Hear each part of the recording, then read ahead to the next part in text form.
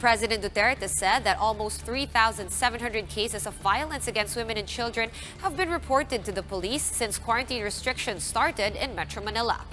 In the president's 11th weekly report to Congress, Duterte said that the Philippine National Police recorded some 1,945 cases of violence against women and 1,754 cases of abuses against children amid community quarantine.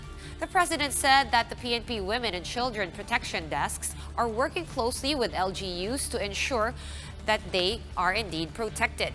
He added that the Philippine Commission on Women has been actively responding to inquiries through various electronic platforms.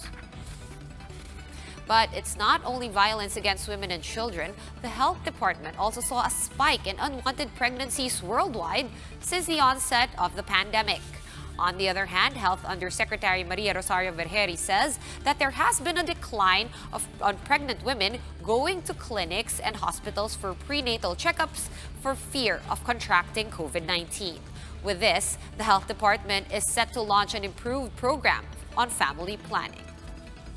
We want to avoid unintended pregnancies from unmet family planning needs. Alam natin lahat that family planning is one of our essential health services together with immunization, with the provision of medicines like for TB, for HIV, and all. And it is these family planning services are provided in our facilities